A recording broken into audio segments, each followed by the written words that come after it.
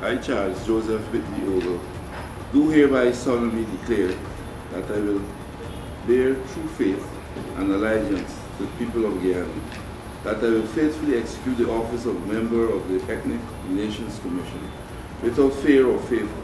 affection or ill will,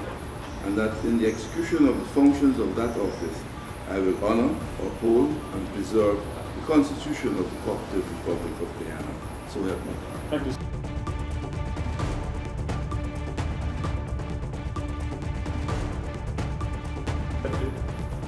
I, Rodwell Forbes Alfonso Porter,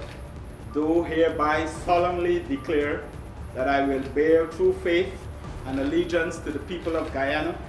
that I will faithfully execute the office of member of the Ethnic Relations Commission without fear or favor, affection or ill will,